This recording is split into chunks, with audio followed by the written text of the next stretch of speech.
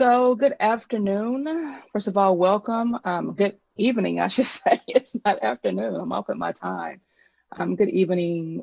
Thank you all for being with us today. The holiday season is upon us. I know that this year for many of us it's going to look different, meaning that we really can't be with our extended families and do certain things that we would usually do during the holiday season. But I feel like we're just blessed just to be here. So I'm just happy just to see each of you tonight.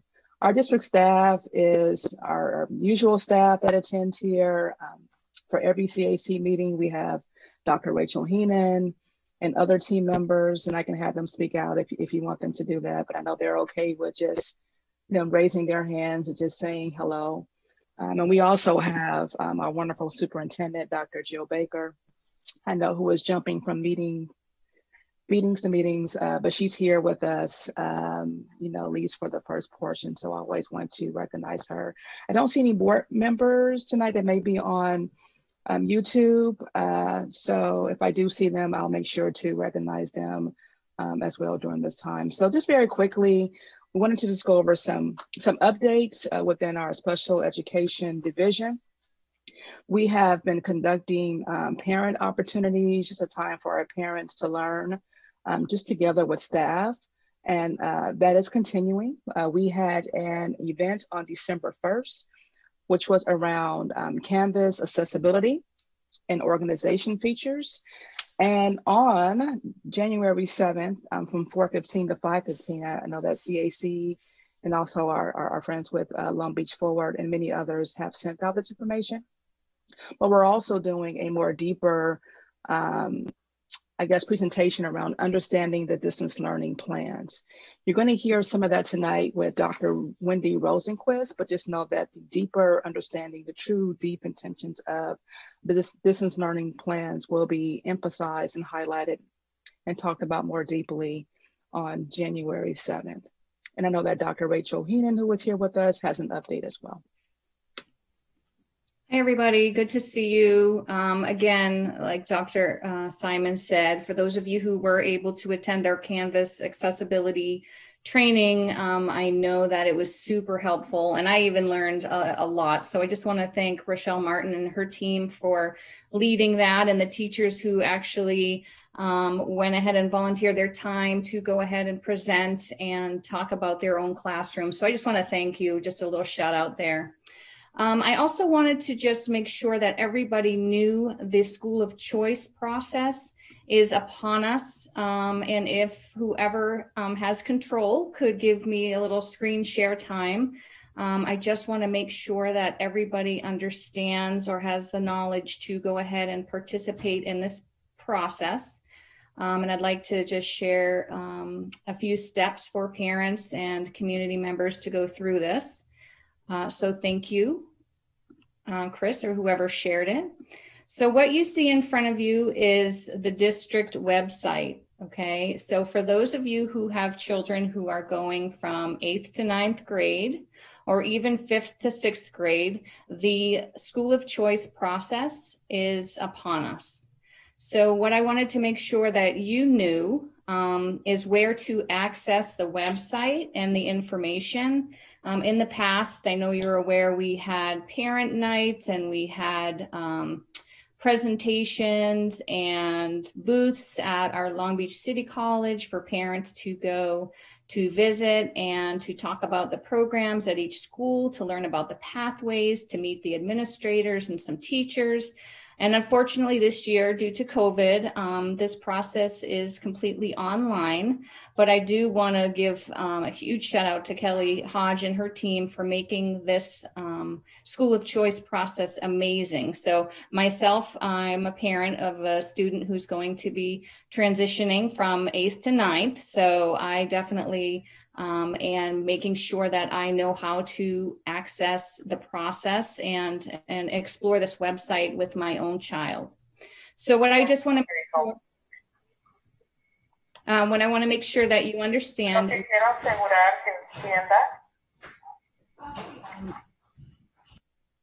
There we go. that when you go to the district website, you're going to go under parents.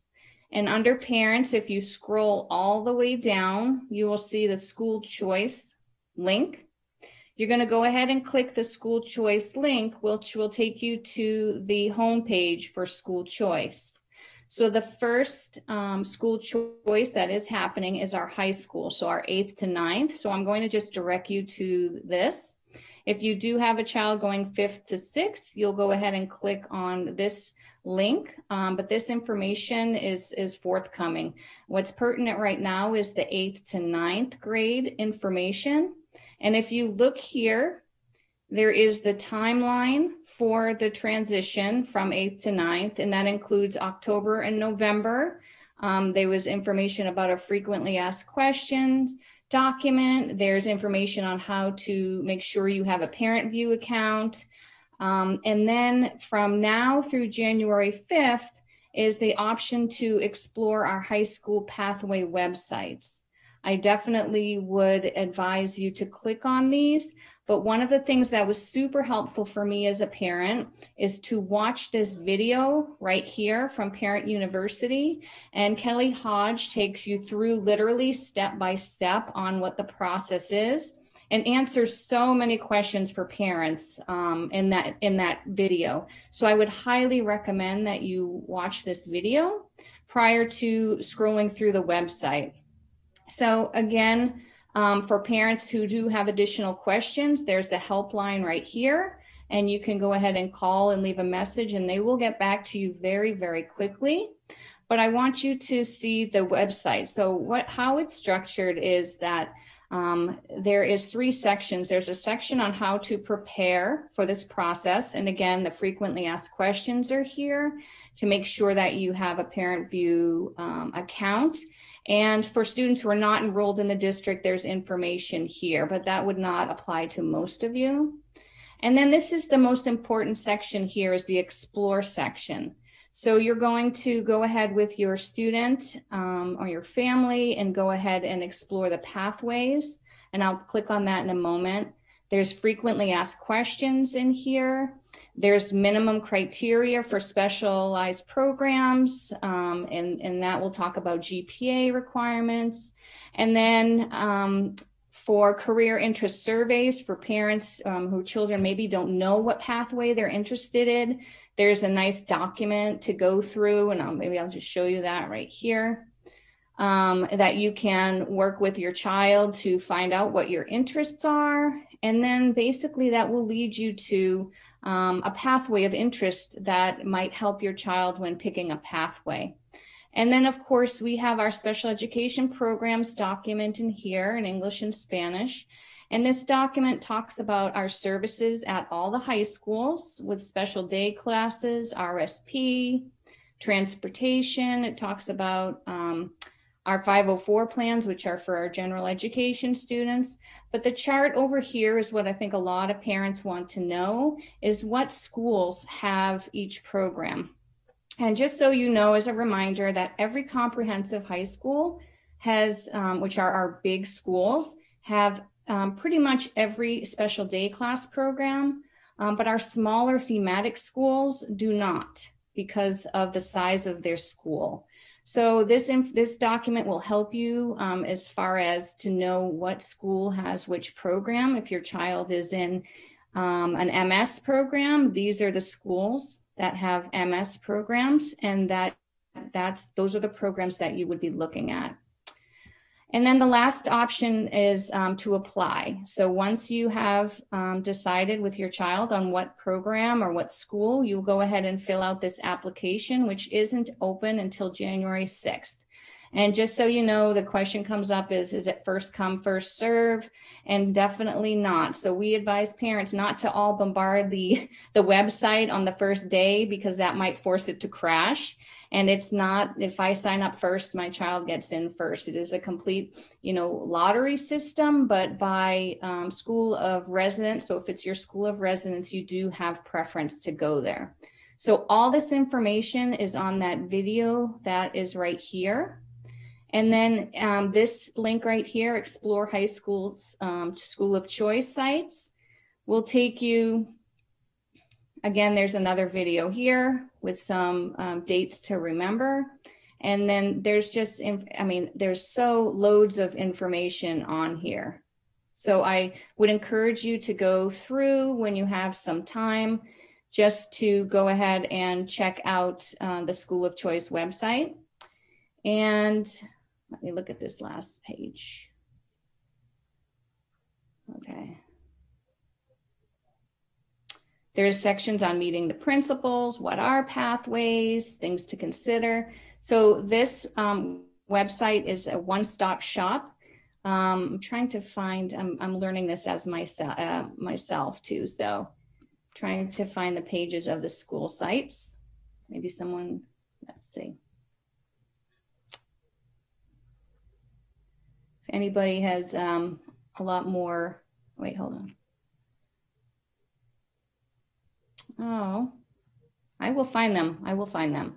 But I don't want to take up time from Mr. Anderson and Dr. Rosenquist. To say thank you, Dr. Heenan. And just for our parents, I know that it may seem somewhat daunting, that it's a lot of information, but just know that the district is really looking at ways to provide parents with information, pertinent information amid COVID. We know that, you can't go on the school sites, education celebration is going to look different this year. And so we're trying to find ways just to inform you very early so you can play around with the system as well, just to learn it. So when it comes time to actually choosing your school, you'll feel comfortable with the choice that you and your child will make. So thank you for that. Thank you, Dr. Heenan. No problem. I'm still learning like everyone else. Thank you so much. So one thing that I wanted to mention for our speaker is to please, there's going to be a link in the chat box. If you wouldn't mind, please clicking the link and fill it out to show that you attended. It's there right now. It says attendance. You can do it now or later, but please do that at some point. Also, everybody should have received the agenda, so I'm not going to share that right now. Everybody who got the link to them also received the agenda. Which brings me to our first speaker, Dr. Wendy Rosenquist, and she's going to be speaking about distance learning plans, and we appreciate you being here so much. Take it away, please. Hi, good evening. My name is Wendy Rosenquist, and I'm a special ed administrator with the district. And today I'm going to talk to you about distance learning plans. You may be familiar with them and you may not be, but I'm going to give you a general overview of what they are.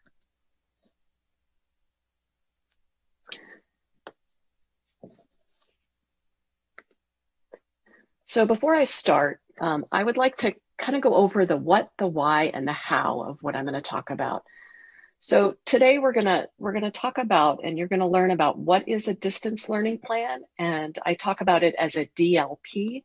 I know we have a lot of acronyms, but it's a distance learning plan. And to see what it looks like, we're gonna talk about and have you understand the importance of the DLP and how you as a parent can provide input. And finally, I'm going to show you what that looks like in your IEP document, and I'm going to explain the different parts and give you some examples.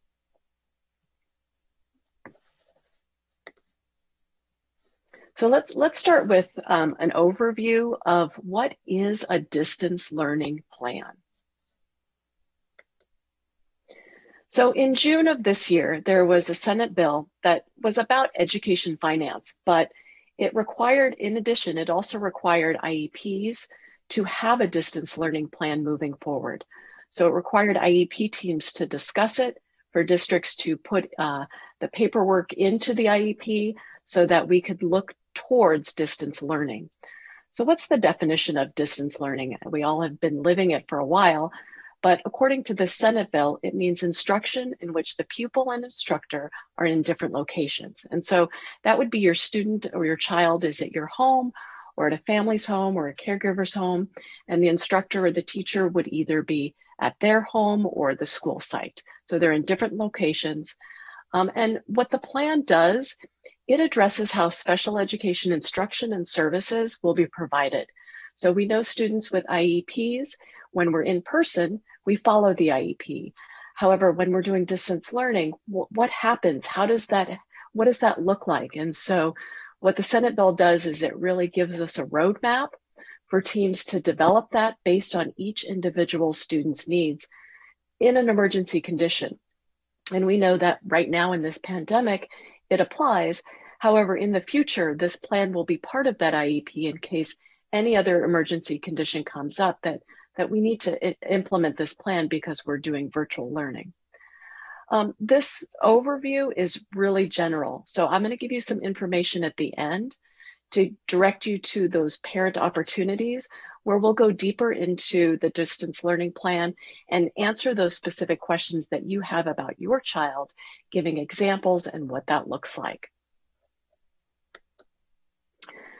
So I wanted to first show you what it looks like when it's printed out, or what you'll see on an electronic copy.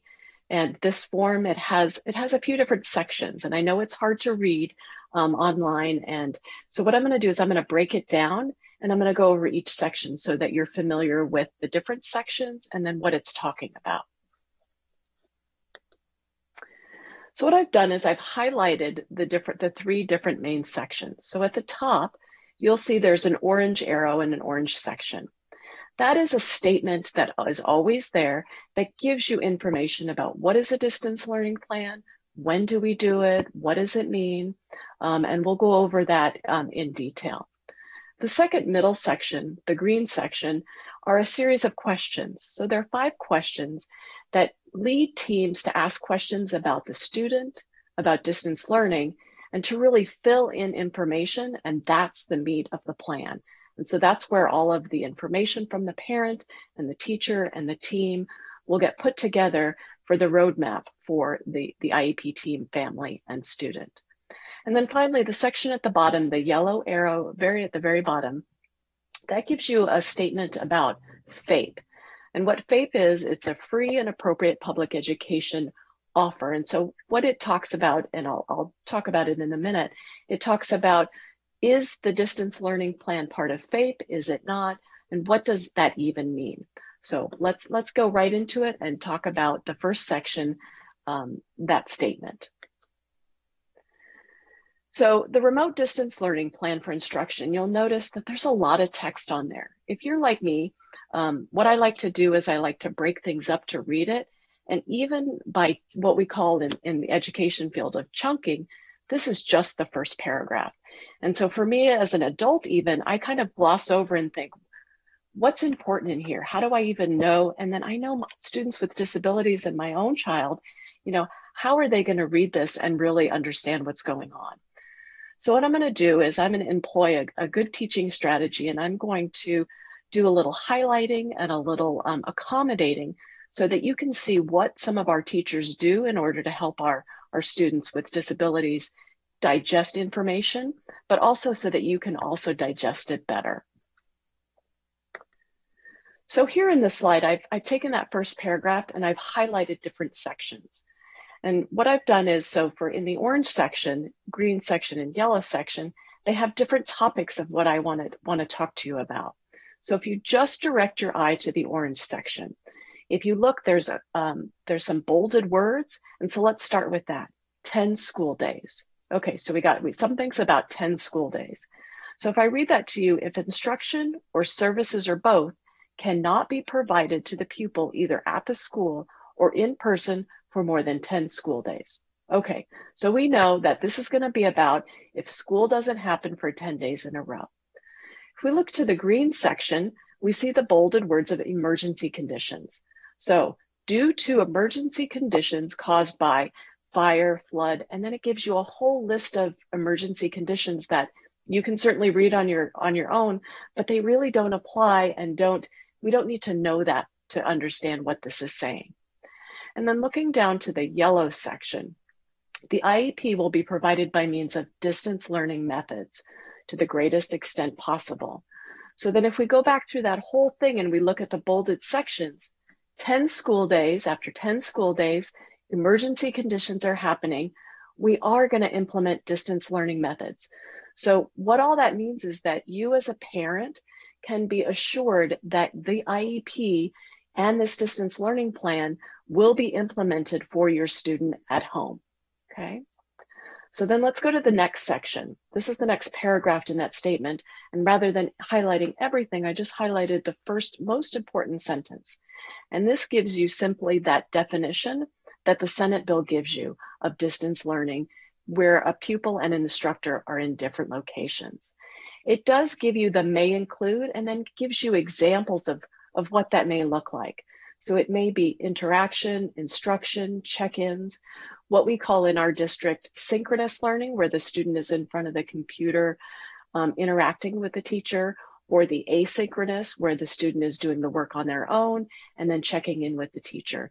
It talks about computer technology and the use of print materials, whether it's a packet or assignments with teacher feedback. Moving on to the last section of that statement, I want to direct your attention to the yellow highlighted section at the top in those bolded words. So what this section talks about is, well, what areas is the DLP working on? So it applies to special education, what the classroom looks like, related services, so speech, AT, OT, physical therapy. It looks at transition services and extended school year, which we know is summer school. In addition, it looks at supplementary aids and services. And I'm going to go back through these, but this is what the statement says so that you know, okay, those are the 5 main topics that we're going to talk about in this plan. Direct your eye down towards the green highlight. It says parent will be notified of the school's intent to implement the distance learning. So that you're aware of what's happening. The district can't just all of a sudden do a distance learning plan with your child. They have to notify you in writing, and that's usually in a letter, whether it's via email or via US mail, that we are going to implement this because of the emergency conditions.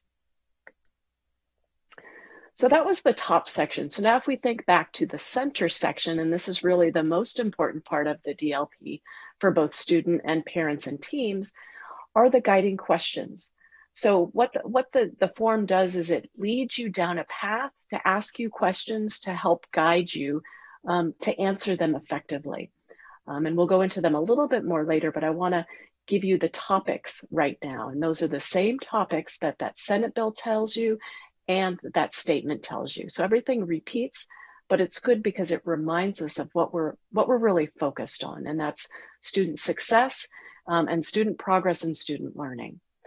So what I've also done is the question is on top of each number of each box, but then in each box, I've kind of put in the topic to direct your eye so you know what it is.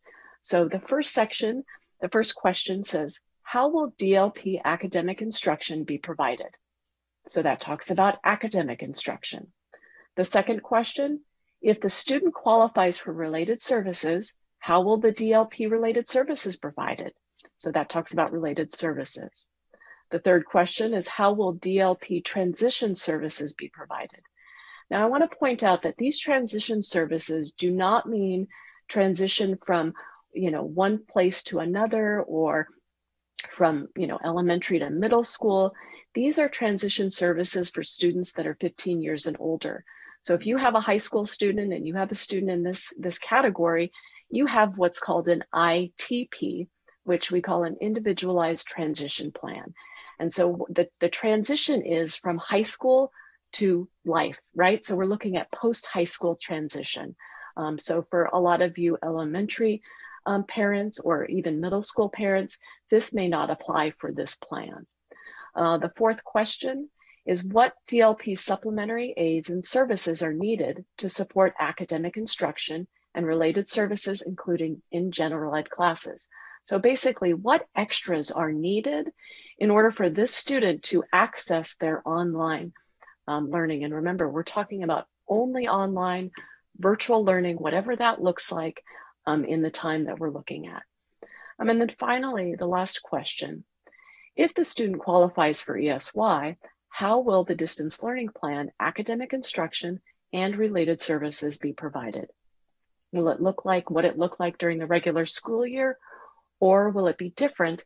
And how will that apply to my child? So those are the questions. And then finally, the last section of that document, it gives a statement about FAPE. And so what it says is the distance learning plan does not constitute a change in the district offer of FAPE. We know that when our students are in person, that IEP document gives families and parents and students the plan of what are the services, what's the placement, what is the offer that the district is giving that the student is entitled to during in-person instruction, right? This is what the team has talked about. It's based on goals and progress and needs. Well, based on the distance learning plan may look a little different than, if we're online and the student's in front of a computer, their needs are different than they are in person. So the team may decide we need more time, less time. We need to add something or take something away based on how my student learns. And so whatever those changes are in that plan itself doesn't mean that we're changing our offer of FAPE. It just means that during distance learning, this is what the student needs. And when we get back to in-person learning, the FAPE offer that's on the IEP is what is going to be implemented, right? So you can be assured that if for some reason, say during distance learning, you don't want speech because for whatever reasons, the speech services is too much screen time, when we get back to in-person, you get those speech services back, right? So that doesn't change. So that's the last statement on that form. So now that I've gone over that form, I wanted to bring you back to it because that's a lot of information. But now you can think about that top section is that information that we talked about, the statement. The middle section are all those questions that you are going to talk about at your IEP meeting. And then finally, that last statement about the offer of FAPE and what that looks like. But really, the most important thing for me, and I think for you as well, is why do we create this? Why even do a distance learning plan? I know that we are required to do it, but that's not why we're doing it. We're doing it because it's important to students, families, and teachers, but most important, the students. We've all lived distance learning since March in some form or another, and it's hard. And we know that it's hard for all students, but specifically our students with disabilities. And so if we can create a plan specifically for each child that addresses their needs, that can only make our students learn better, access the curriculum, and enjoy the time more. And so why do we do it? We do it because we want to see students succeed, and we want to do the best that we can with what we have.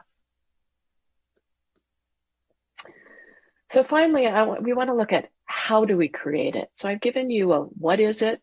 I told you about the why, but how do you actually answer those questions, and what does that mean? So let's look at those questions and kind of ask a few additional questions that can help you as you're sitting in those IEP meetings, think about, so that it's not just about, well, what does the kid need? How do we even know where to start? So let's give a starting point. So at the top, you'll see that those different sections, and it bears repeating because those are the kind of what I call the buckets. So we have academic instruction, we have related services, we have the transition services, supplementary aids, and we have summer school. And so for each of those sections, I have some things to think about for each section for the team to talk about and guide them. So first of all, what does it look like virtually for academic instruction? What does my students' gen ed class look like, or RSP services, or the special day class? What does it look like, and how is that going to be changed based on my students' needs? How are we addressing the students' goals? We know that the goals are the most important thing of the IEP. That tells us what we're working on, in addition to a lot of other things. And so if our students are learning, via the computer, via online, are we able to address those goals, and what does that look like? A lot of goals like reading and math, we can modify and figure out and actually work on, but there are just some goals that we may not be able to do virtually. Say, for example, you have a physical therapy goal that says, we're going to help you access the playground equipment. Well, we don't have access to playground equipment right now. So that might be we might have to think, well, what is it they're doing on the playground equipment? Are they stepping up? Are they moving around? And how can we adjust that? Or can we not work on that right now, and let's work on something else that the families need in the home to get to be mobile and to move around. We also want to ask, even for all of those sections, what does screen time look like? Does screen time look different for academic instruction? Does it look different for related services? You as a parent have been in it. You've seen your student and you know what they can handle, what they can't handle. And I know that hopefully you've been communicating with your teachers and your related service providers, and you've come up with something that is working for you. Something else to think about is, where is the student having successes? So we're talking a lot about what they can't do and how we're going to change things, but I'm sure there are places and areas where the student is thriving.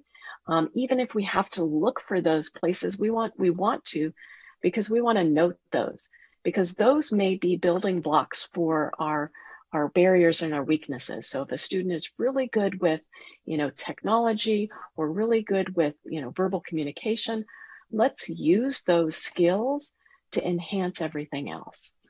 We want to look at, well, what adaptations are needed? So if this is how we're going to do school, what does my child need in order to better help them within the confines of what the district can do? And so again, it's a team decision, but the team really needs to collaborate together, because everybody has different information about this student to make sure that the student is successful. And then finally, the thing to think about when you're talking about these sections is, what do accommodations and modifications look like? We know with an IEP, you have a section that talks about what does a student need to accommodate, and what we talk about is, what do they need in order to access the curriculum? What do they need in order to be level with their gen ed peers so that they can show what they know and they can learn along the same paths? Accommodations are things like preferential seating, seated near the board, seated near the teacher, seated in the back, extra time on an assignment, things like that. And so I'm encouraging you as parents during this section, during this distance learning plan, is to say, okay, here are the accommodations that my kiddo needs in person. What does that look like when he's or she is online? And so let's write that down and let's document that so that everybody is clear on what we're doing. So I've given you kind of an overview, but I'm going to give you a few examples. And I know this is really what people want, parents and teachers, and I'm going to give you a few, but I'm going to give you a place to go to get more examples. So the first example is screen time. It's a big ticket item, screen time. If a student's on from, the bell to bell, it's a long time. Is my child able to do that? Do I want them to do that? What does that look like? And so you may have different, building in breaks. And so the team needs to talk about, an elementary TKK student is going to look different than a high school student's screen time. And so talk about, well, what is the requirements, and what is my student going to do to be able to meet those requirements, or how can we adapt that? Another example would be attention. Maybe, there are some students that in person can't attend for more than 5 minutes, 10 minutes, 2 minutes, 20 minutes. So if we know that, and then looking at a student on the computer, is their attention affected by the medium? So let's write that down. Let's talk about it, and let's come to some agreement on, let's build that time for that student, because our expectations are not necessarily going to be the same in the same way for all students. There may be technology concerns. So whether your student doesn't understand technology, physically isn't able to use the technology, you don't have technology, you don't have strong Wi-Fi, whatever that may be, we want to take that into account too, because that's what distance learning is going to use that platform. So let's talk about, how that student, do they need packets? Do they need both, the ability to check in with the teacher and to do some print material? There simply may be too much work, right? There's a lot expected.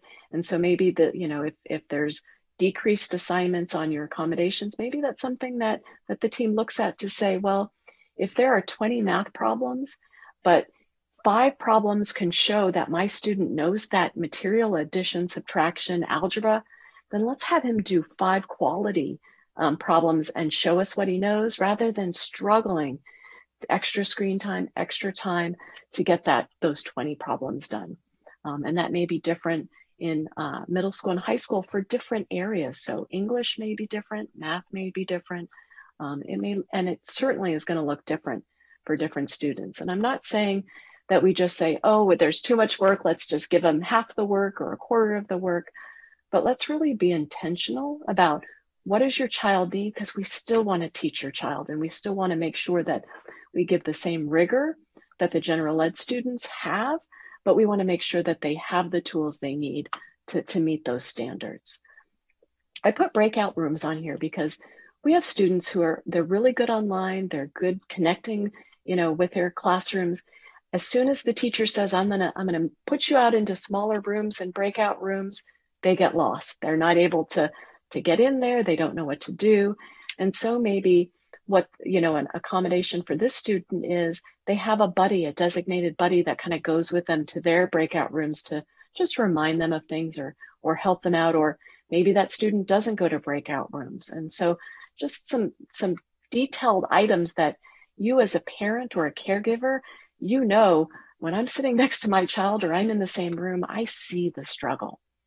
And then finally, the last example that I wanted to highlight for related services was push in versus pull out. And so what I mean by that is sometimes on the IEPs, when we're in person on campus, your student may be in class and they may get pulled out for a speech session or an occupational session.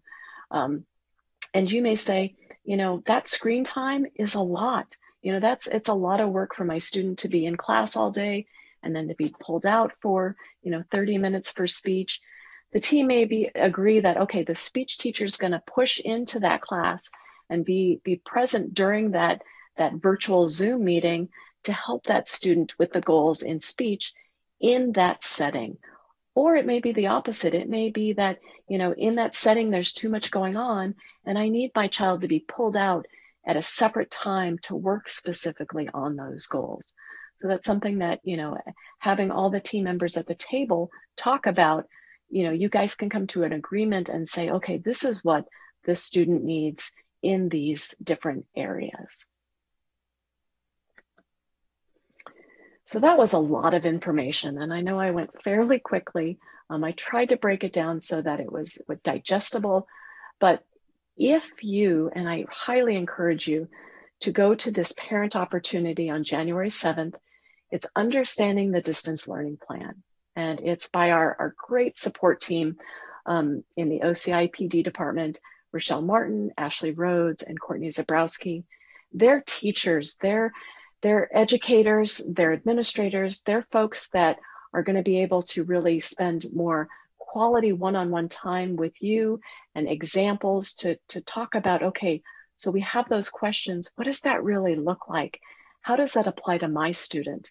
And so that's the perfect place that you can go to ask questions and to really go deeper into what I discussed today. I think I might have a couple minutes to answer a few general questions. If you have specific questions for your student, I'm going to encourage you to talk to your case manager. But the other thing I wanted to say was, I know that one of the top questions or the comments is, I've never heard of this distance learning plan. I don't have one. How do I get one? Why hasn't anybody told me about this? Well, part of the Senate bill says that it's required for all IEPs moving forward. We know that the next annual, the next reeval, at the next IEP, your team is required to talk about it. However, if this is something that's important to you and the teacher and the team now, that you can't move forward without it, you as a parent always have the right to request an IEP. And so with that IEP, then the team would look at these different sections and talk about and develop this plan. But please know that even if you don't have this plan in place, these are the things that we've trained teachers to talk about, to look at, and to really focus on in general. So the plan for the IEP is specific to your child as well. So I'm going to stop sharing, and I'm going to open it up to see Ms. Yates, or if one of the CAC folks would moderate that, with whether it's in the chat or whatnot, if there are any general questions that I can answer before I'm done. So you can either raise your hand or write something in the chat room.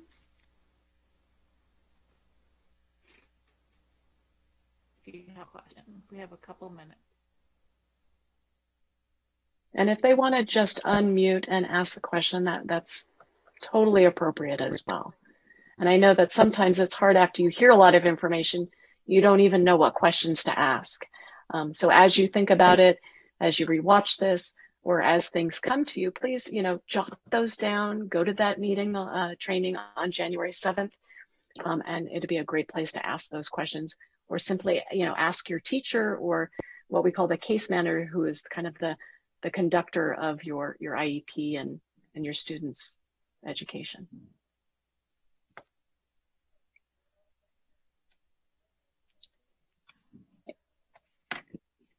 Doesn't look like there are any questions, but I just want to give a shout out, give a thank you to Dr. Wendy Rosenquist for providing this information around distance learning plans. I see a lot of head nodding, a lot of claps, waving, and just know that you might be saying, well, what more can I receive, or what more information is going to be available for me around distance learning plans?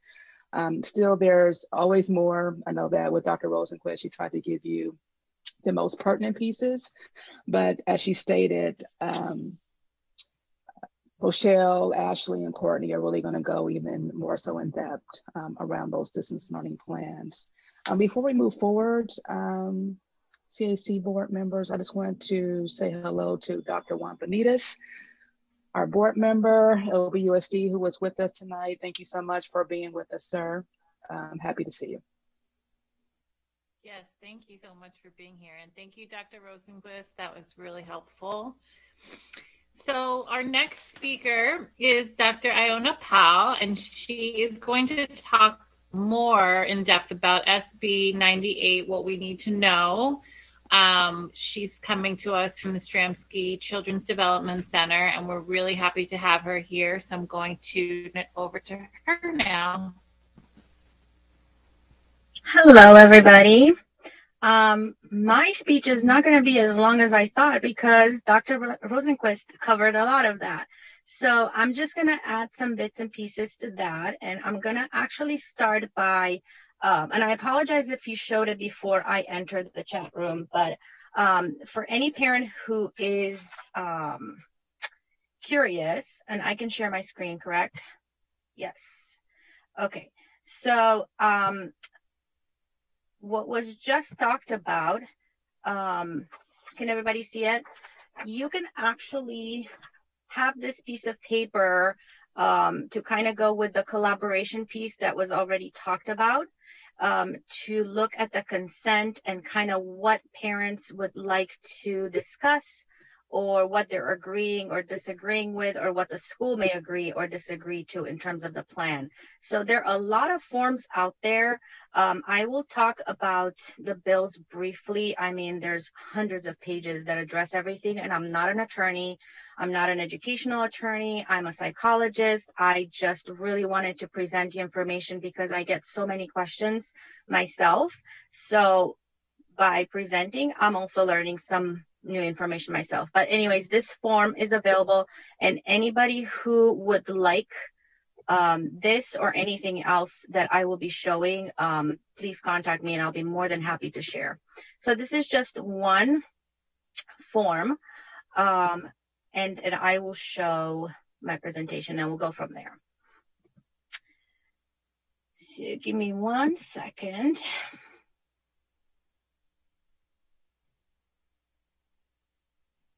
Okay. So there are actually 2 bills. Can everybody see that okay? Yep. Okay. So there are actually 2 bills that have impacted special education. The Senate Bill 98, which has already been brought up, and also 117, which is more about the financial piece of it. And I'm not going to go into details, like I said, but both those bills affect special education and affected special education in schools and the way things were being done, or what the parents expected in general in terms of implementation, IEPs, all that, between March and July. So I'm going to talk a little bit about how the bill affected everybody prior to July, and then how the bill should be impacting everybody in a positive way since July. But that's a lot of kids who are in special education who suddenly received less or none, depending on the level of instruction modifications, alterations, whatever you want to call it. I'm not going to be a stickler for definitions right now, but basically 12.5% of kids in public school have been going through a rough time. I'm not talking about the teachers. I'm not talking about the parents. I'm talking about the kids who are having a rough time. I am talking about the kids who may not be able to navigate a breakout room, or may not be able to visually tolerate, a screen with all the kids on the screen for whatever reason. So I'm talking more about the kids who have a little more of a severe disability, or have a harder time by themselves receiving the education. And this has nothing to do with the efforts that the schools or teachers are making. It's just a reality that some kids are struggling a little bit more than others. So obviously it was already discussed, schools are still required to follow federal laws and state laws. From March, when the bill was stated, from March to July, there were some waivers, relaxation of timelines. And I think that's what was felt in terms of the parents not receiving or feeling like they were not receiving the support. So it's not that the schools or teachers or educators or school psychologists were not providing the services. Like everything else, we were all getting used to everything and trying to figure out what needs to be done, what's a priority, how do we do it. So the laws, the bills and the laws in general, the federal laws, require children with disabilities to have equal access to services and resources, just like students without disabilities. And I know it was already mentioned, work packets, access to ebooks or audiobooks, online telephone or distance learning. So that's all great. However, that means we need all the teachers and educators who are providing those services in classroom physically to be available, willing, not sick, to provide those services online. And that sometimes it's easier said than done. So as long as schools make an effort, and when I say schools, I'm not just referring to one particular school, I'm not referring just to Long Beach, just in general, I think the effort is there. And obviously with every month, we're all learning more and more about how we can implement what needs to be implemented. But sometimes it's literally just realizing whether a family will do better with written packages like visual learners or audiobooks. And if that was not part of the initial IEP or the 504 plan, that can definitely be added in for the time being. So equal access definitely still needs accommodations, modifications, whatever the case may be. Whatever was in the IEP should continue within reason, obviously.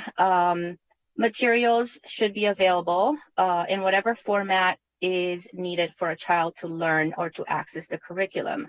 I know sometimes it's hard. Some families don't have more than one Chromebook and they have multiple children in the home. If they don't have that device, it's going to be very hard for kids to access their education.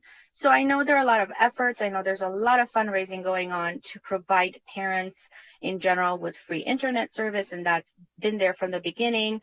It's also a matter of parents asking for the help. So sometimes, you know, it's a two-sided communication. It's not just someone not providing the services, it's someone also not accepting or not knowing where to go for the help. Assistive technology, I think that looks very different than it would be when the child was in the classroom, but obviously technology is a lot better now. I think we're all been forced to learn more about technology and how to access it. So assigning reduced assignments, I know we already discussed that, and I don't mean kids who have an IEP or special education children need to not have homework. It's just that a couple of changes should be made to make sure that the instruction, even if it is for an hour, it is something that they're actually taking in and they're learning. Modifying the curriculum, and I'm talking about all these things just kind of added there, but obviously this needs to be a communication between the school and the parents.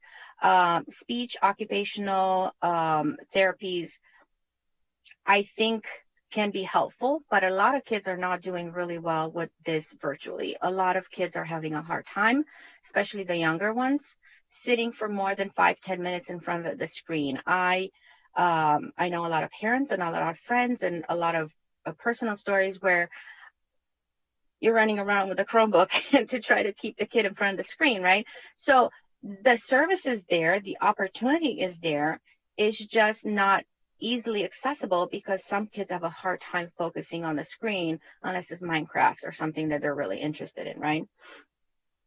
So those two bills were meant to support everybody, I think. The problem is, you know, everything sounds really good on paper and everything is meant to help parents and educators alike, but it's a little bit confusing as to how to do that efficiently, right? And I think in the beginning, like March, April, May, I think everybody was trying to do their best.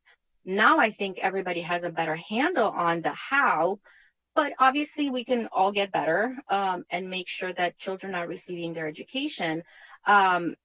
There was a lot of discussion in terms of, and I have so much material that I went through, but there's so much discussion in terms of definitions of what a waiver is, how much time does the school have before responding to parents, what does that mean, and are the schools still required to do an assessment or triennial, that sort of thing, right? So that's what I'm saying. All these until July were okay. The schools were not, for lack of a better word, forced to do a lot of this because everybody was still working and trying to figure out the best way. But as of July 1st, there are no more waivers in general.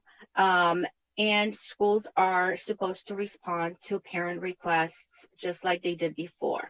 So again, I know everybody's overwhelmed and I know it's not the easiest thing to do, but what I wanted to do is just illustrate that parents can still request the meetings. They can request assessments, and the schools need to respond in a timely manner like before with whatever the answer is. Now, I know it's really hard, especially with assessments, because I do a lot of those, and it's really hard to do them in person, right? We have to be safe. We have to take all the measures. A lot of teachers are parents themselves, right? So some of them can't afford to be at school as much as they were before. And we just need to be aware and be respectful for everybody struggling with something at this point.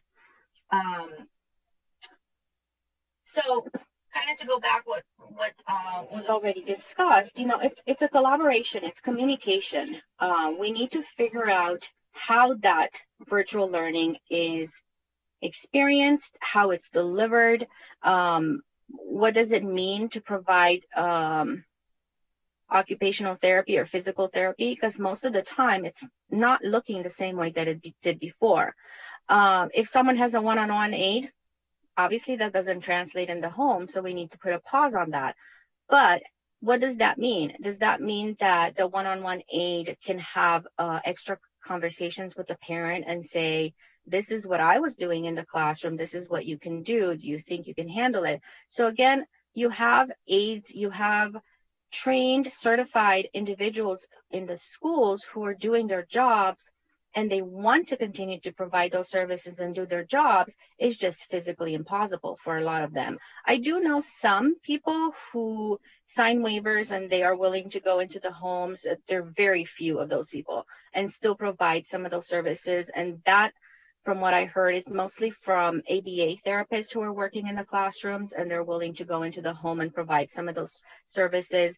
With respect to sitting with the child in front of the screen and using the ABA strategies to help with, let's get, checked in, let's do attendance, let's follow what we were doing in the classroom, which is really important. But for the most part, parents are doing this now. It's not the one-on-one aid. It's not the TAs in the classroom.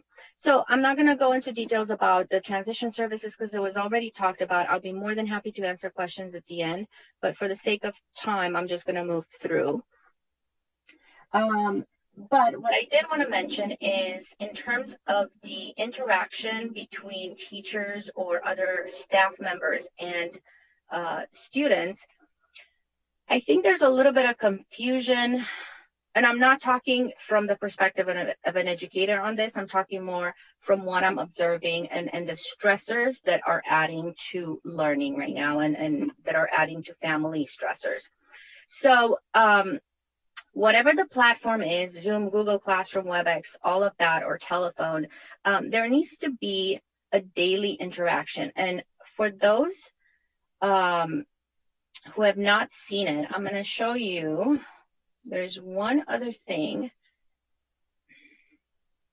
There is a track sheet. So you are able to kind of look at the IEP and then write up. So this is the IEP or 504 plan. It's not the official document, right? This is just something to track. And you need to figure out if your child, during the time that they're in front of the screen, are receiving the minutes or the hours that they're supposed to receive per day, per week, in terms of education. And I'm not talking about when the teacher's talking, I'm talking about the interaction. So the actual exchange between teachers and students. And again, it can be very difficult if a child is not motivated, right? If a child is not motivated to learn, or they're having a hard time paying attention, it doesn't really matter. The parent's just going to run around, right? But if the live interaction is not possible, and live interaction obviously means through Zoom too, educational institutions like the schools can develop an alternative plan, and that can look very different from school to school. So I'm not going to go into the details, and that's not something that I come up with. It's just basically an alternative method of providing access to the curriculum, as long as the children are making progress. And again, defining what progress is will depend on the communication between parents and school. But distance learning really is everybody working together to develop a plan, whether it's Jimmy can take a break and then come back and he can sit on a bouncy ball, or he can do whatever the case may be, to be in front of the screen and actually interact. But also being considerate to all the teachers who are providing the services, or who are in front of the screen trying to provide the education when kids are not in front of the screen. And I'm going to talk about that a little bit more. I'm not trying to add any conflict here, because I know we have educators, administrators, and parents in the room. But if a school cannot provide the type of services that a child needs based on the IEP, there are contracts and there are ways parents can have a child attend a different program for a limited time, with the district obviously facilitating this. And I don't know about the pay. I know that schools can and should allow that when they cannot provide the services. So it's not just because a parent wants to change programs or put a child in a different program. It is only if the school cannot provide the services or interventions that are stated in the IEP plan within reason. But if the schools are open and communicating with the parents of what to expect, you know, how long it will take before we can go back to doing this intervention, using the tracker and just being a little forthcoming. Sorry, I did not look at the chat. I will read that later. I'm sorry, it's in Spanish, so I need to take a little time. I don't know if that was for me. I will get back to the chat in a second.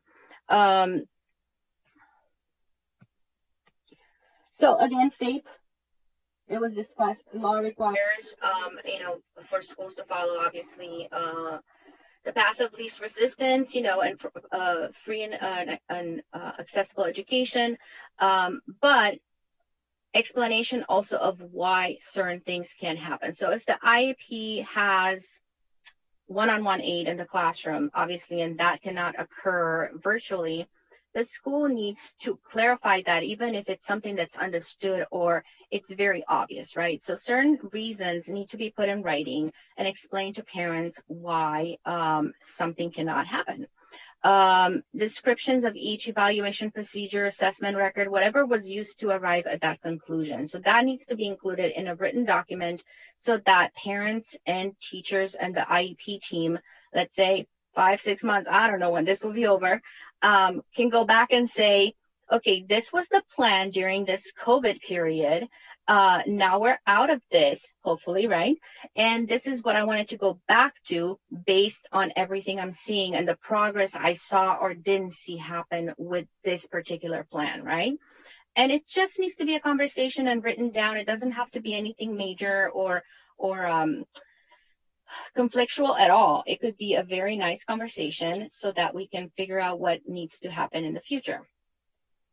And these very long bills basically are what I said. The impact from March to July was, I think, a little more on parents, but assessments meetings, IEPs, addendum meetings should have and are happening since July.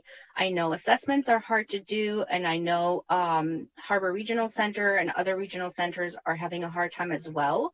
There is some testing that's happening online virtually, but not all testing can be done virtually in terms of standardization and validity and all that. So basically COVID, these bills, what does it mean? I think the pro is parents are more aware, stressed, worried, absolutely, but more aware of what a disability really means and what the teachers, if you're in the room, you were feeling dealing with 20, 30 kids, 15 kids, depending on your program, right, in the classroom. So I think the pro is parents really understanding what happens academically when you knew the diagnosis, or you know, emotionally what's going on with your child, but academically you weren't there 24/7 or, like 5 hours a day. So pros and cons to that. I think the pro is also the appreciation for the services that were being in place and were being done, and how the impact of COVID is limiting that. I mean, obviously there's more frustration. There's a lot going on within the home because of that. But on the other hand, I think it's good because we can appreciate what was there and what we can have again once the vaccine works, right? So another pro, I think, is parents learning, adapting, and becoming teachers, teacher aides, occupational speech and physical therapists, or extensions of. Obviously, that has a major impact on the relationships at home, and a lot of kids are having a hard time feeling close to a parent or close like before, or not resenting a parent when they're seeing mom and dad as the teacher most of the time now. So I think it's got a negative impact on kids. And I don't know, I see a lot of doctors in the chat tonight, so I'm sure somebody will talk about this next, but a lot more kids are feeling the stressors and the pressure of what is going on without really understanding it. There are a lot more kids with depression, anxiety, and suicidal ideation. much more than ever before. So it's definitely impacting not just kids and parents, it's impacting everybody. So we need to be aware of that and figure out what would work. So these are some proposed methods or actions that I think would be really good to continue. Some are already happening. Communication with clear guidelines, like I said, transparency, being able to communicate and say, this is what's going to happen. This is not feasible right now, but maybe in a month or 3, this could happen. Let's come up with a plan and see what we can do. Disclosure, coming up with what can happen. Webinars and trainings, I know that was already mentioned. I think those are amazing, and there are a lot of websites that are offering those for free. Webinars and trainings for teachers, not just in terms of virtual delivery of information, but dealing with stressors and dealing with teaching a parent, right, how to deliver certain services or what to look for or how to communicate or how to do core math, right? If a parent's not really doing that all the time and now they're supposed to do it every day, if we have some sort of training for that, I think it will go a long way. Peer-to-peer mentoring, and that I mean teacher to teacher or teacher to educator, and also peer-to-peer tutoring, I think would be very helpful in the programs in the schools where this is possible, where a higher grade student can have a peer buddy who's in a younger classroom to provide not only the academic support, but the social connection that a lot of kids are missing. Accepting outside evaluations. This is obviously my plug-in. I've worked with a couple schools where, for example, they can do certain measures, but the school psychologists are not able, or they don't have the resources to do a WISC or something like that. So if I can do that and provide the school with those results, and we can collaborate to figure out what the best plan is for the family, I think that would help everybody kind of get out of this COVID funk. Because in the end, we just want to help the kids, right? And then collaboration to move forward and implement those services. I think mental health support is very necessary, and I believe the next speaker will be addressing that. But the mental health support needs to be there for students, for parents, and teachers and staff as well. Just because some of us do this on a daily basis, it doesn't mean that it doesn't affect all of us. So I think the more support we have out there, virtual or not, the better we are able to cope with this and come on the other side feeling strong. Virtual learning is difficult for everybody. And the other thing that I wanted to mention now, and it's the last thing, is being on Zoom, being attentive to something like a screen, not when playing video games, but when you're learning, is naturally more tiring. A lot of kids who have visual processing difficulties, auditory processing difficulties, ADHD, you name it, are having doubly the hard time than they would normally, because it takes so much more energy to deal with paying attention to visual information. Or if you have kids who have sensitivities to sound and the mic volume is not the right volume, setting, that could add a lot. So, blue light, all of that, and I'm not going to go into details, but I think we need to be mindful of everything that's happening, just like we would if the children were in an actual classroom.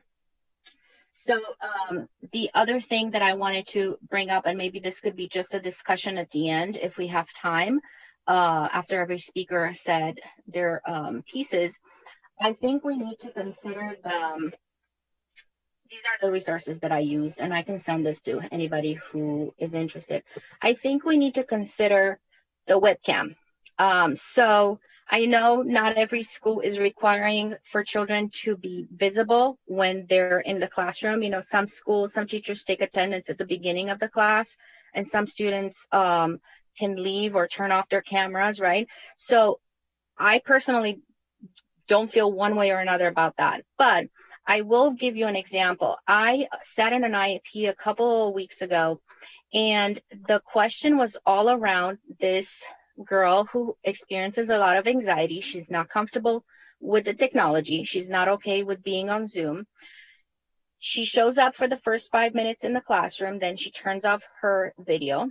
and nobody knows if she's participating or not, if she's taking a nap, if she's in the kitchen eating, right?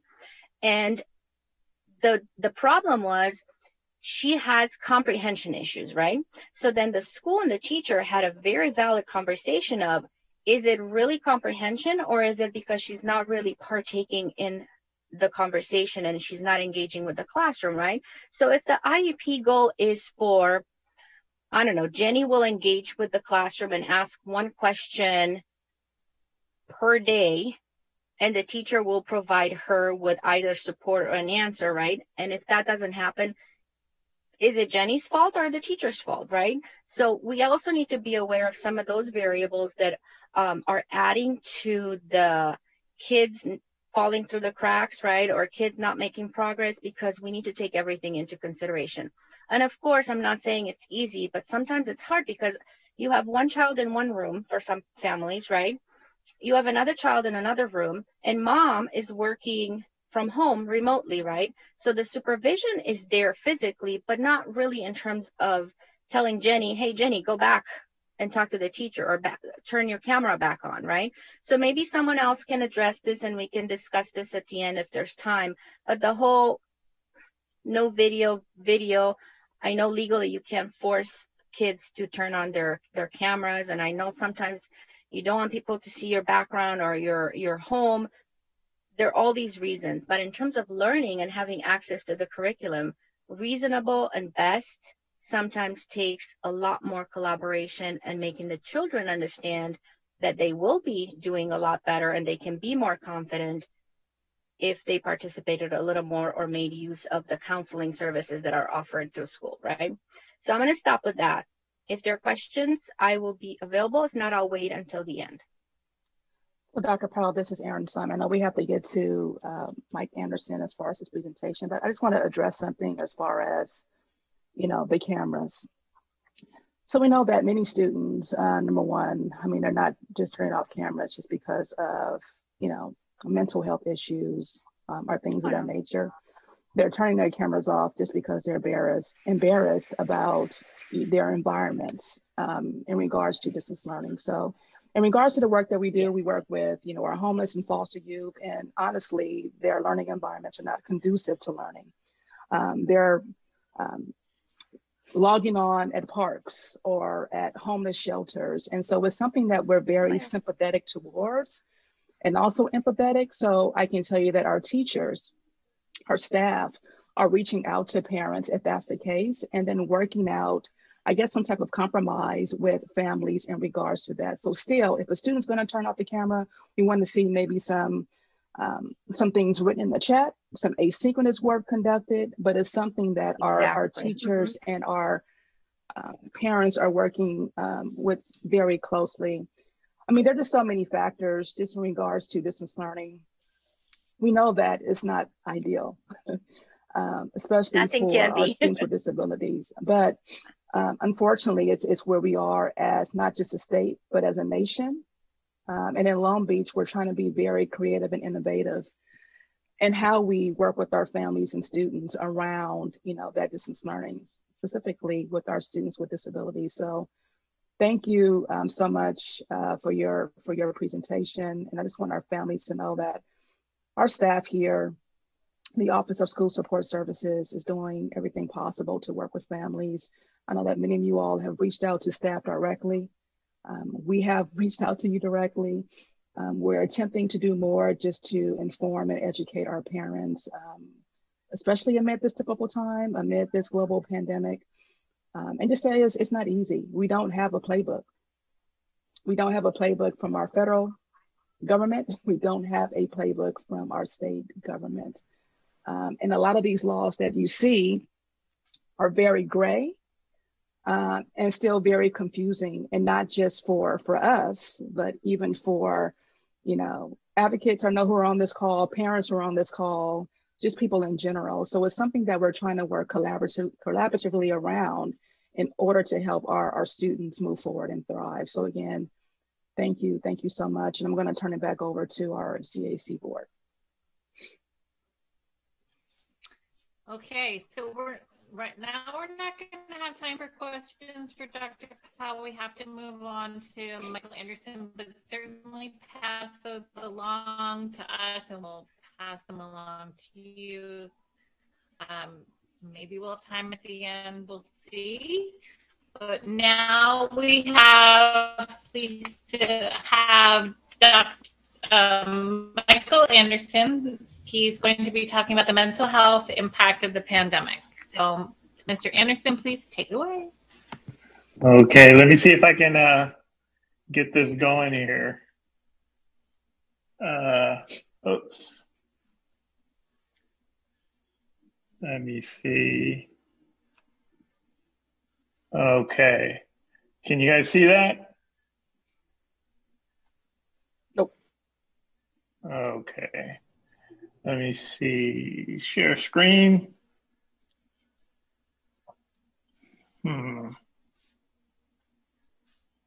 Let me see.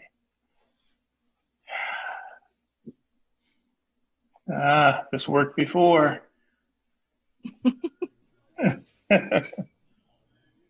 Sorry about Technology is this. something. So Mike, can I give you a pointer? Sure. So find the presentation. You could unshare your screen, find the presentation you want, click on it, and then go out of it and then come back in to share screen. Okay. Good one, Dr. Murray. Okay.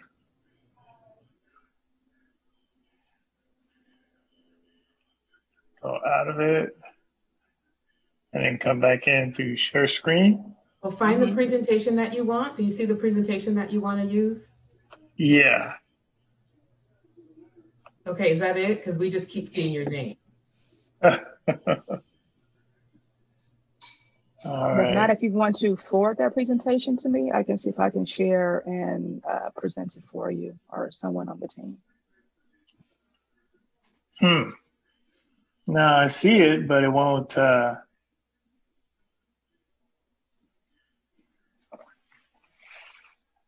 me see.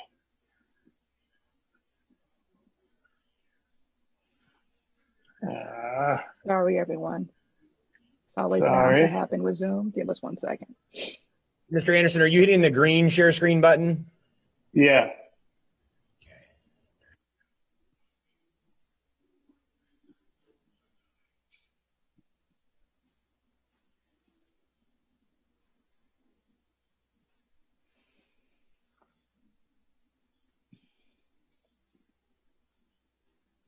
Okay.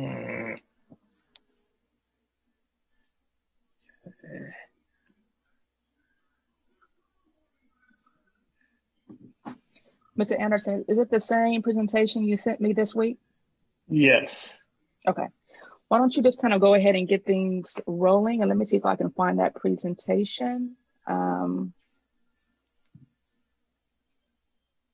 if you want, you can resend it to me via email while you're doing your thing. Let me see.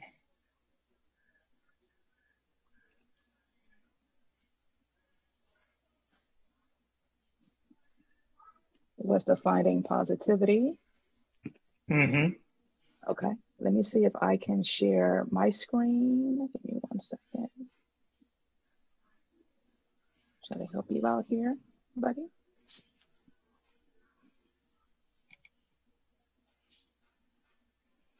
All right, is this it, Mike? Yeah. Okay. Let me go ahead and I'll do that, and just let me know when you want me to move to the next slide. Just say next slide or. Okay. All right. All right. So finding positivity in distance learning. So what I wanted to do is I wanted to kind of go over some of the challenges first, then explain those challenges, and then at the end, the last few slides, kind of go over some benefits and some solutions for some of those challenges. So can you move forward? All right. So feed the positive, starve the negative. It's something I like to start off all my presentations with. Try to find the positive and encourage the positive, and then starve the negative. When you see those challenges, don't pay quite as much attention to them. Try your best to get back to the positive. Okay, next slide. So for feed the positive, search for the positive in every day, because there's challenges every day. I mean, just waking up, going through the day, deciding where to go. Search for the positive in the everyday, and then acknowledge the small things, the small positives. Okay, try to pay attention to those, and then reward those small things during the day. Just logging on is a good thing. Just completing an assignment is a good thing. Next slide.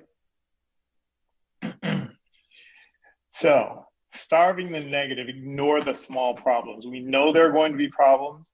We'll just let it go. We know there are going to be problems. We know there's going to be challenges and issues. Let those mishaps happen. And just know that there will be challenges. Just wake up during the day. Just wake up and just face your day knowing that there will be some challenges. Okay, next slide. Monitor your students' mental health. There's going to be loneliness, there's going to be isolation, and a lack of physical connection. Okay, especially with our students.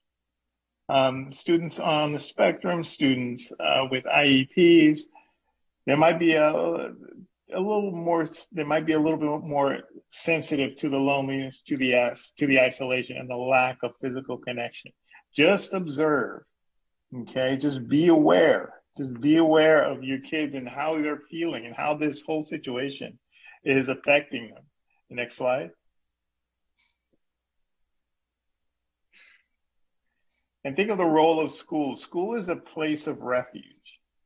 Okay, no matter how many problems or how many challenges your student might be having, they're there every day. They were there every day.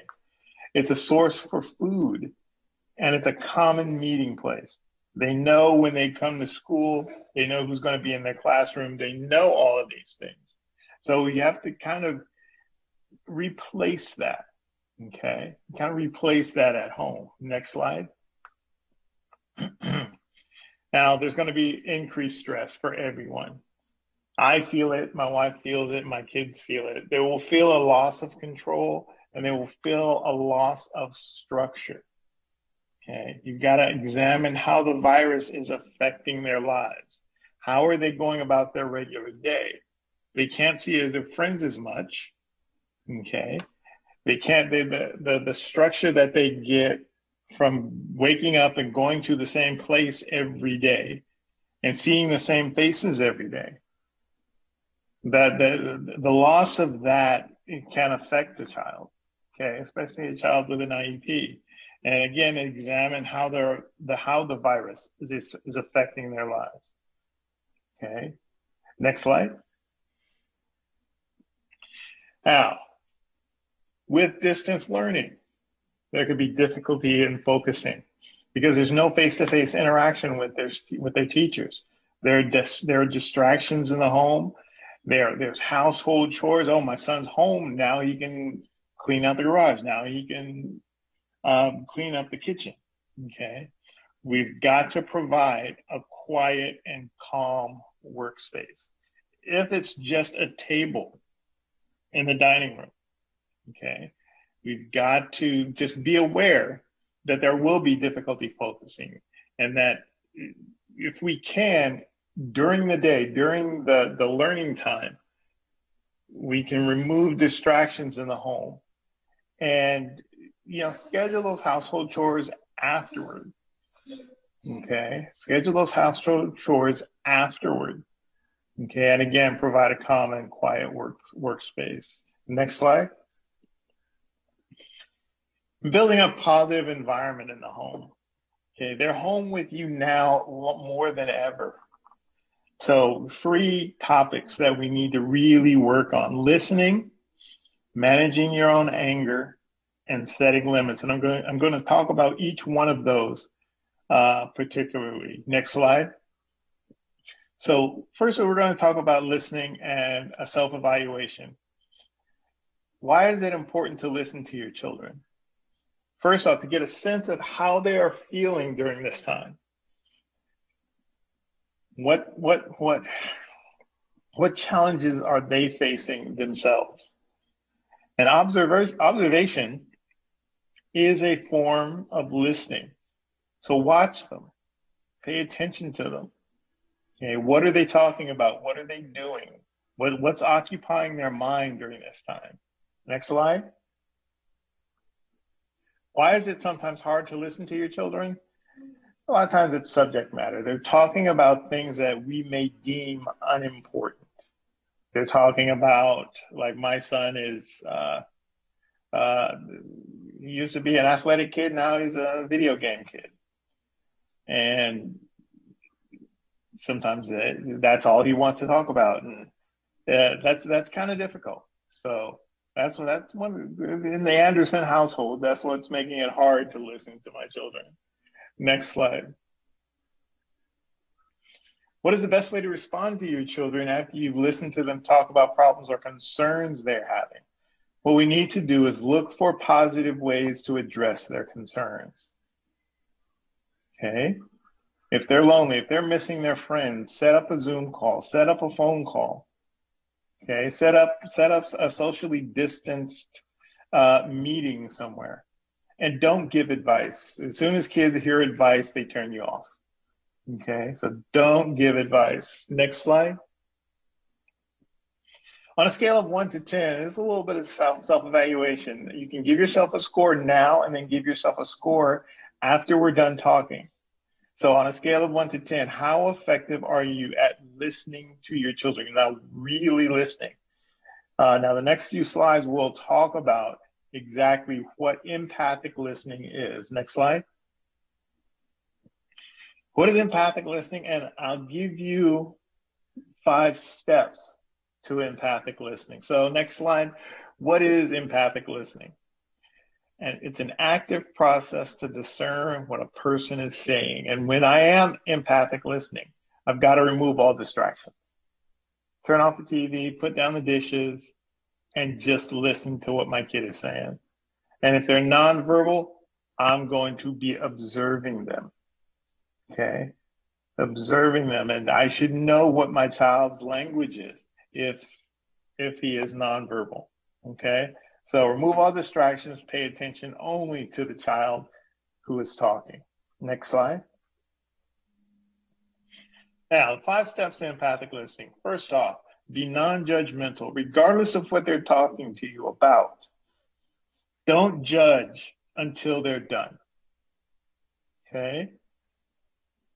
If they're telling you about a video game, they're telling you about a conflict that they're having with someone or their brother or their sister, don't judge, don't make up your mind about what they've done until they're done talking. And then next, give undivided attention. That kind of harkens back to the previous slide of remove all distractions. Okay? Turn off the TV, put down the dishes, take the headphones out of your ears and just listen. And then when you are listening, listen carefully. Focus on feelings, not just the facts. Okay? Listen to what they're truly saying, not what's coming out of their mouth, but listen to the emotions. Okay? Next, allow silence for reflection. Okay? If there's a pregnant pause, let the child break the silence. Okay? And then restate and paraphrase so you know exactly what they're talking about.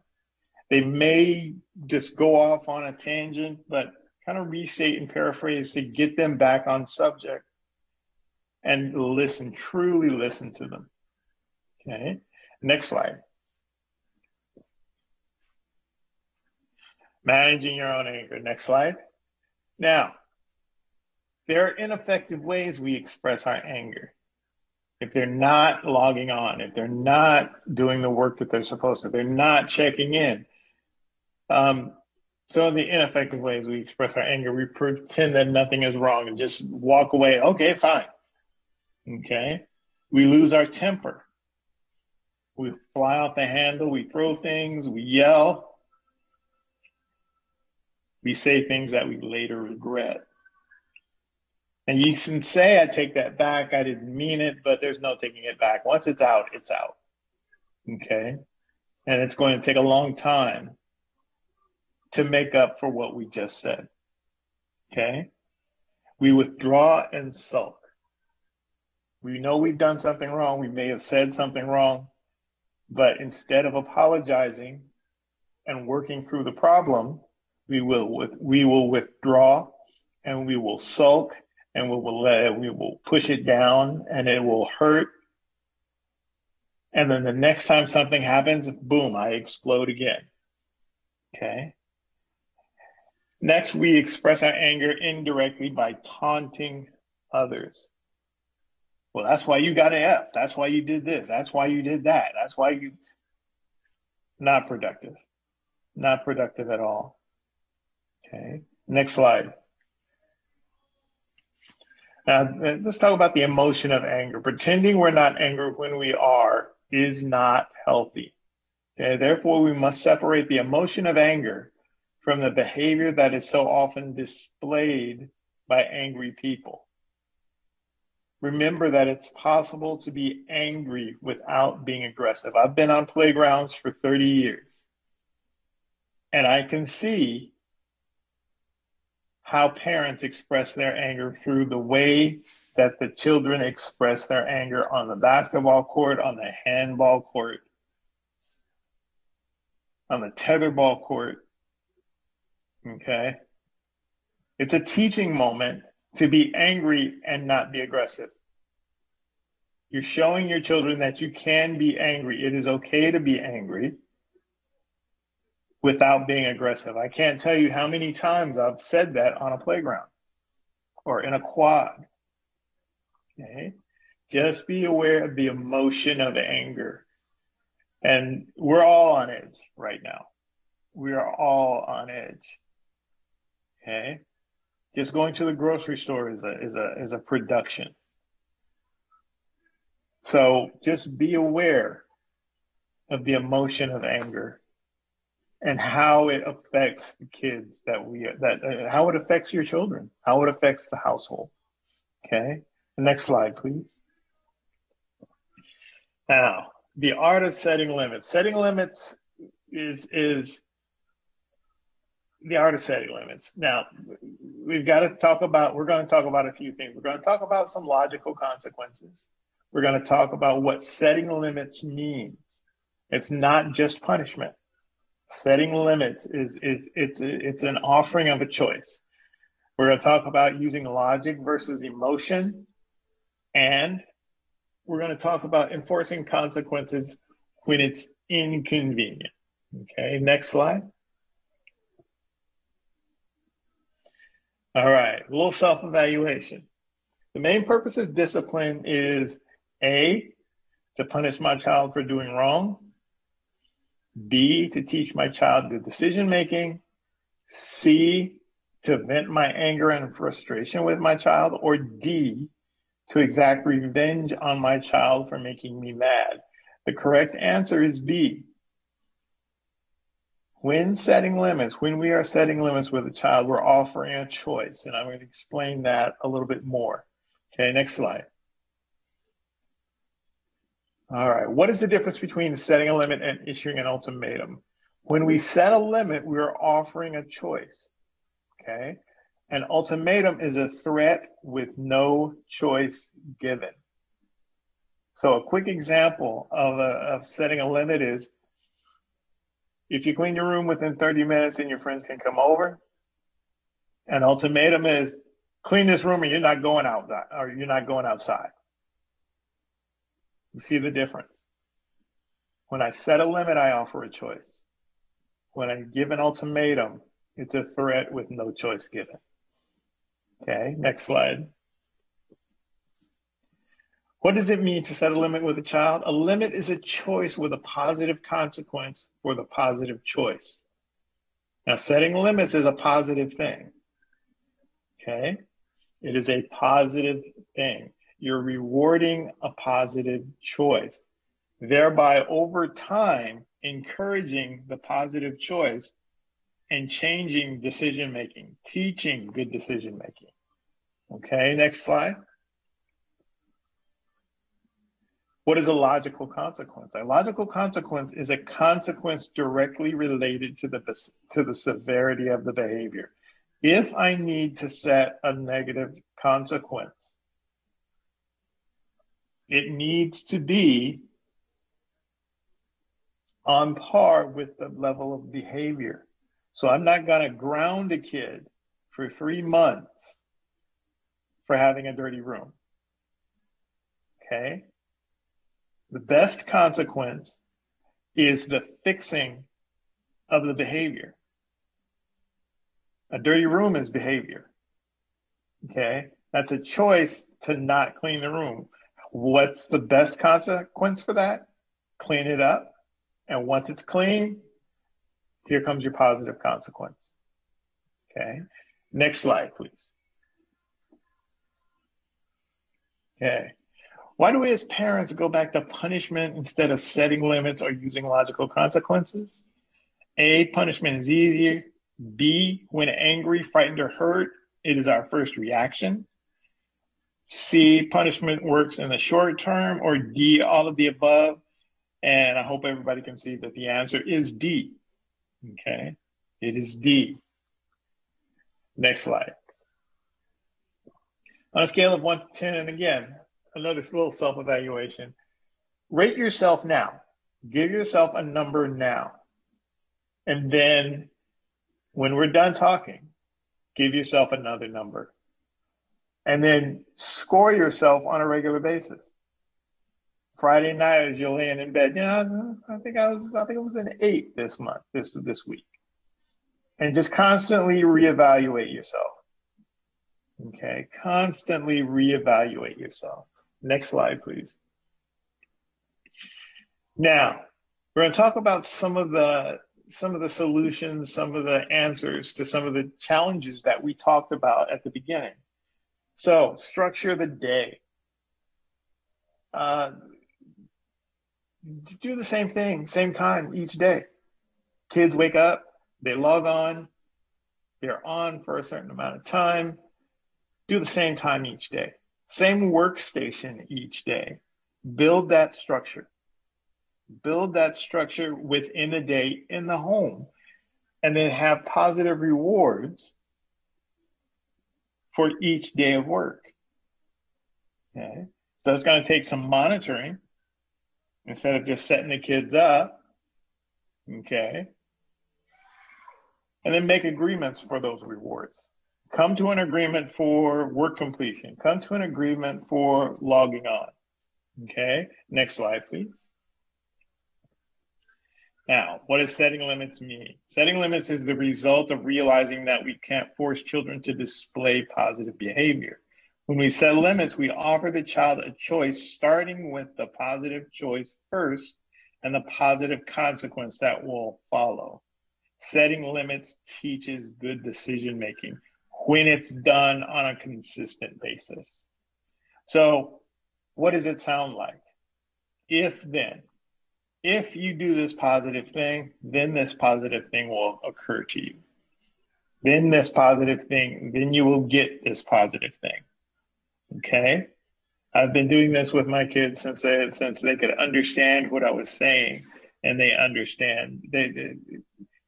We still have our challenges in the house. We still have our challenges, but I can count on one hand the amount of times I've had to raise my voice at my kids, because they're waiting for that positive. And their decision making is I pat myself on the back. Their decision making is pretty good. Okay.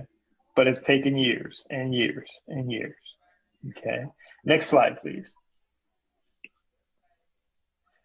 Now, stay away from the trigger words: no, don't, stop, and quit. No running, don't run, stop running, quit running. As opposed to saying, Michael, I need you to walk through the house. Okay. No yelling, don't yell, stop yelling, quit yelling. Michael, I need you to use your inside voice. It just creates a positive environment in the home. And it increases compliance. It absolutely increases compliance. Next slide, please. Use logic when setting limits. Take time to cool off before deciding on a consequence. Send them away, send them upstairs, send them to their room. Think about the consequence. If you feel like you need to use a negative consequence, think about it. Don't say it when you're still hot. And then consistency, enforce consequences, even when it's inconvenient. The best example of that is at the grocery store. Where do they put the candy and everything? Right by the checkout counter. You get there and your child is, Mom, can I please? Mom, can I please? Mom, can I please? Okay, here, just be quiet. That's a bad idea. Excuse me, Mr. Checkout, Mr. Cash Register. I'm gonna take this basket, put it over here. We're leaving. You might have to do that once. Okay. Next slide, please.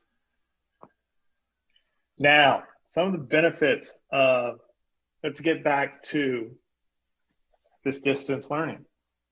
Some of the benefits are flexible schedules. It's a less stressful learning environment, okay? The less stressful learning environment is a conducive learning environment. And there's time-saving routines. We're gonna explain each one of those. Next slide, please. Classrooms sometimes can limit creativity. The flexible schedule offers much needed freedom. Okay, gives more space and time for students, and it spikes creativity and memory. Flexible schedules. Okay, next slide, please. It's a less stressful learning environment. Students study at their own pace, and therefore they will have an improved attitude toward learning. Okay, next slide. A conducive learning environment. It's a favorable learning environment, and they have the freedom to choose resources. They can go to the encyclopedias, they can go to a different website, they can do this, they can do that, they can go to a magazine. Their freedom to choose their resources, and they're happy and in good mental health. When we structure, and then add some flexibility to that structure. Okay. The next slide, please. Now, time-saving routine. It focuses on the learner and delivers knowledge in a short time. Okay.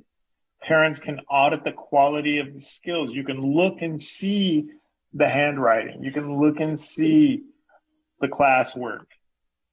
And then teachers deliver knowledge precisely. Okay. The next slide, please. All right. Expectations. We need to be realistic about our expectations. And what I'm trying to think about, just to kind of wrap everything up, be realistic about your expectations. What are we really trying to ask yourself? What are we really trying to do as parents? And can we force our children to think or behave in a certain way? What we want to do as parents, we want to produce independent thinkers who make good decisions. Okay. All right, next slide, please. All right.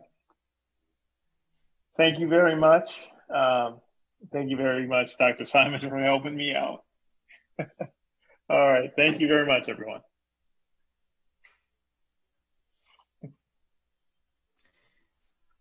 So Thank you, Mike. And I know that usually, I'm sorry. Oh, no, go ahead. I was just going to say I'm very glitchy, so I was going to pass it on to Sam, but go on, Dr. Simon. So before Sam just starts and also concludes the meeting, I just want to say that I know Mike Anderson usually conducts such behavior workshops in person. He used to conduct those workshops at Tucker, usually a 6-week session. with up to 150 parents in the Tucker Auditorium. And I can say I've had the pleasure of being a part of those presentations, and I can tell you just based on the listening part and how to listen to your kids, I can say for me personally, I have a 7-year-old daughter and 15-year-old son, a teenager. And he's right. Some of the stuff he just walked past here a few minutes ago that he wants to talk about, I'm just like, for real?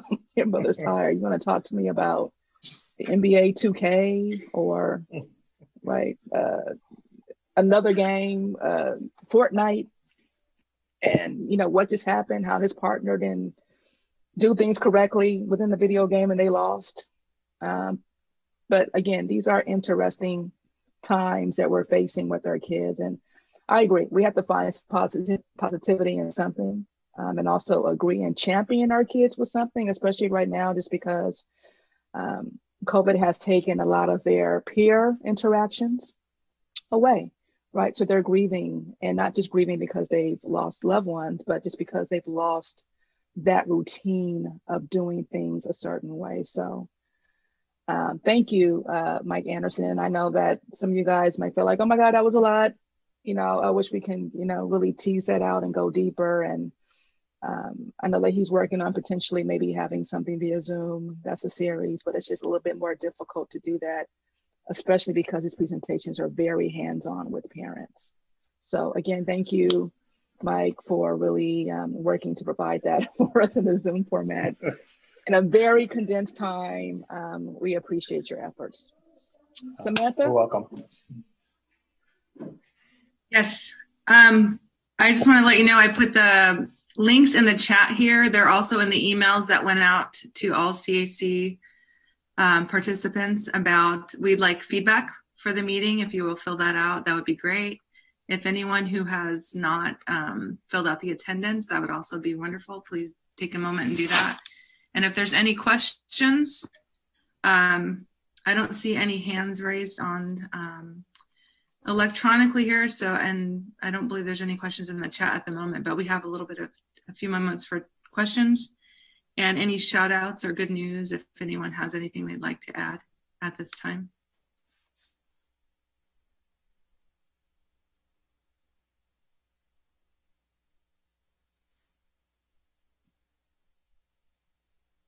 I just want to say that I'm really happy I was part of this group, not just presenting to parents, but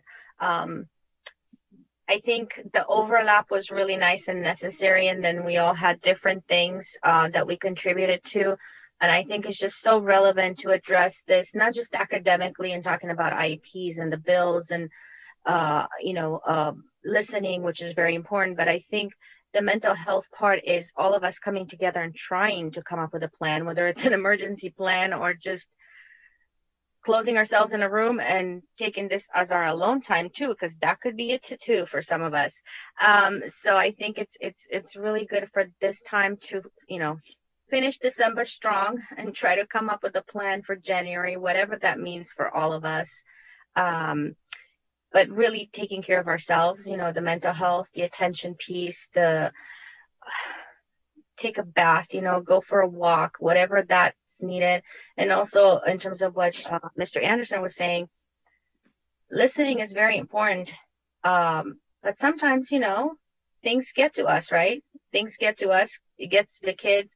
And the only other piece I wanted to say is a lot of kids, like you were mentioning, don't have the resources. I mean, there are a lot of kids who are at McDonald's, logging in and doing whatever they need to do. But there are kids who are doing a lot better at home with virtual learning. So we need to acknowledge and be able to address concerns for both sides of that fence. And I think the only way we can do it is we have people and speakers coming together and willing to collaborate, whether it's just Long Beach or countywide, it doesn't really matter. So thank you.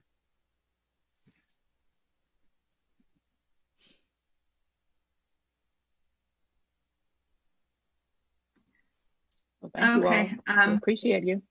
Thank you. Thank you. Hi. Thank you, Dr. Powell. Hi.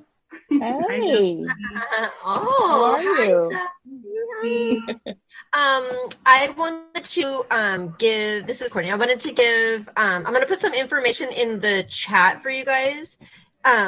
Nubia had some info to pass along, but she had to leave the meeting early. So there is going to be some,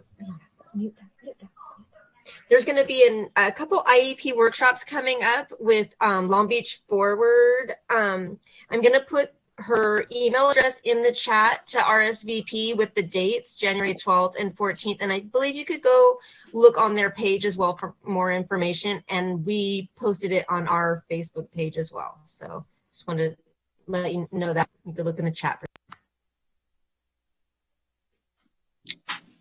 Thank you, Courtney. Anyone else?